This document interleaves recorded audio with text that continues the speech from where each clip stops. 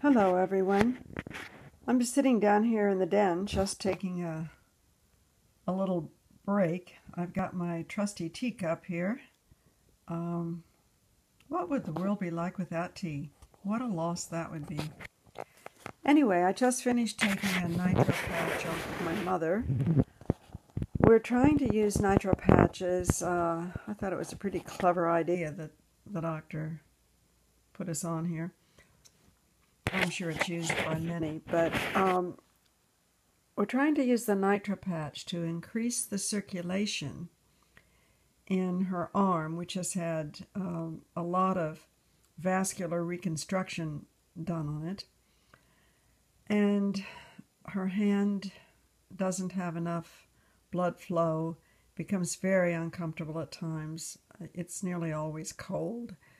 So she's always trying to warm her hand, etc., etc. In order to make her more comfortable, we're trying these nitro patches, but they can only stay on for 12 to up to, I guess, about 16 hours. Not I guess, I know. 12, not more than 16 hours, and then you have to take them off for a few hours. So we're giving it a try. I, so far, do not see too much difference, but some people have great success. So we'll keep going and see what happens. Along with that, I thought I brought my recipe book down here with me.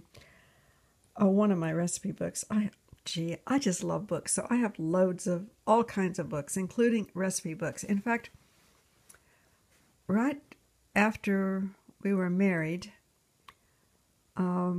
I belonged to what was in those days a book club. They're not as popular now in this way, in that you subscribed for a monthly recipe book.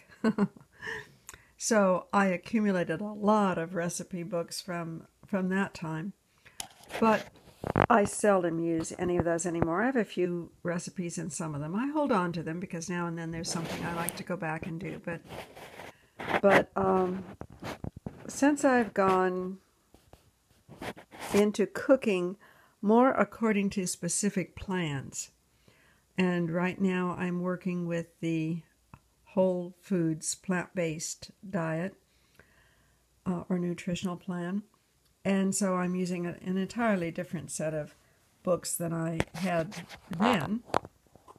But at any rate, I thought I'd just share with you what I did yesterday, which is a vegetable biryani. There, I think you can see it. And this is from a book. I'm going to go through the recipe book with you. This is from a book called Fat-Free, Flavorful by Dr. Gabe Merkin. Dr. Merkin was mainly a sports physician, but more than that. And he has a couple of books. He has the 2030 Fiber Plan book. They've been out for a long time. And I've had these books, let's see, I usually put the date in of when I got them.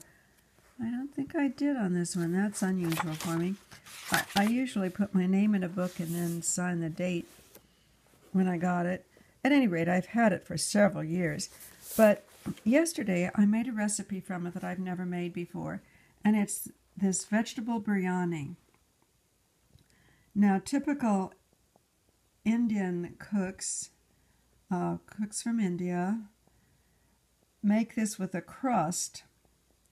And I'm saying cooks from India because I don't mean Native American cooking. I mean Asian Indian cooking. And there, in that part of the world, it's typically made with a crust. It has a lot of ingredients in it. So it takes a lot of chopping of vegetables. But believe me, I decided after yesterday that it's worth it. So what it takes here is, let's see, we've got bouillon. Dr. Merkin uses a lot of bouillon. I use a vegetable broth bouillon. Brown rice, saffron. Saffron's kind of hard to find. Excuse me, and very expensive, as you know. But I have a substitute for it. I use it sometimes, but I have a substitute for it, and I didn't want to use my real saffron in a recipe I've never tried before. Some people will say, well, that's exactly when you should use it. But to substitute for saffron, I use a mixture of turmeric and paprika, twice as much paprika as turmeric. And as luck would have it, this recipe calls for turmeric anyway. So it's saffron, turmeric, and then I used double that amount of paprika, an onion, a sweet potato diced, a carrot, half a head of cauliflower, green bell peppers, golden raisins. I didn't have any golden raisins, so I just substituted with regular raisins. Next time I'll try it with the golden ones, but it was very delicious this way anyway. Now, the spices. Grated ginger root. Yes, I used the truly freshly grated ginger root, not powder or anything. Cumin, coriander, cinnamon, cayenne, some canned chickpeas, baby peas, frozen baby peas, a tomato, fresh tomato diced into it, and then at the end you add cilantro leaves. Now, I happen to not like cilantro. I'm one of those people who think it tastes more like soap or perfume than something you should eat. And I just learned recently that that's actually a genetic thing. And I had my mother smell, she has a very keen sense of smell. I had her smell the cilantro when I was chopping it. And if you could have seen the face on her, she's never eaten cilantro in her 96 years. And she says, how could anybody eat that? Well, I've eaten cilantro, but I don't enjoy it either, so I could identify with that. So it's not surprising to me that this is genetic when I saw the face she made. And you can serve it with mango chutney. Now, in the recipe, you make the rice, which is like a saffron rice, only remember I substituted for the saffron. But you make the rice and then add it to the vegetables. I chose to keep it separate and to serve it one on top of the other. I liked it a lot this way, and next time I might try it by mixing it together.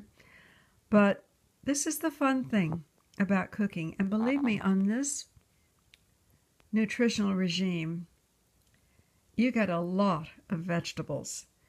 And vegetables are not something that people typically eat enough of. So this is a really good way to really enjoy vegetables.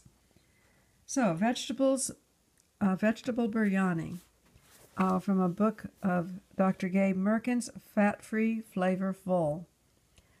If you decide to try it, let me know how you like it. I thought it was great. And with that, I'm going to continue sipping my tea, and we'll talk tomorrow. Bye-bye.